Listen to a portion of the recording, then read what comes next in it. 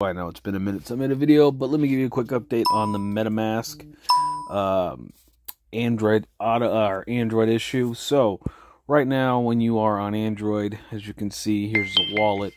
Sorry about that. You have an issue connecting to the wallet, right, on the drip community page. So the quick workaround is to hit this right here, right, those three little buttons, and then click open in browser. Hang tight. Of course, everyone wants to message me right now. All right, when you hit open in browser, it's going to do this. Open in Chrome. Now you go back up to the top, right, and you're going to click connect wallet. When you hit connect wallet, you hit wallet connect, and watch this. You're going to have two options: mobile or QR code. Go to mobile and go to connect. Then it's going to ask you what you want to do. You want Metamask. Watch this. It's going to ask you, do you want to connect?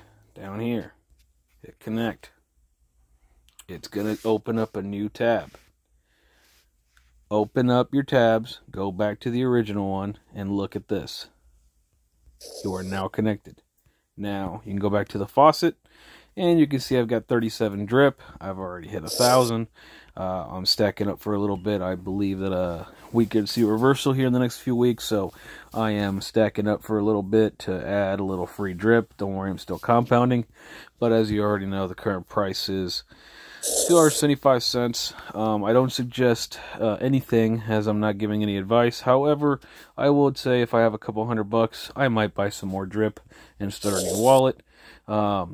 So that's just what I'm thinking of doing. I might even just buy some drip BUSD and go set it aside for the farm. But anyways, that's a quick update. I will make another video here soon, and if I find a permanent fix for this Metamask Android issue, I will let you know. Peace.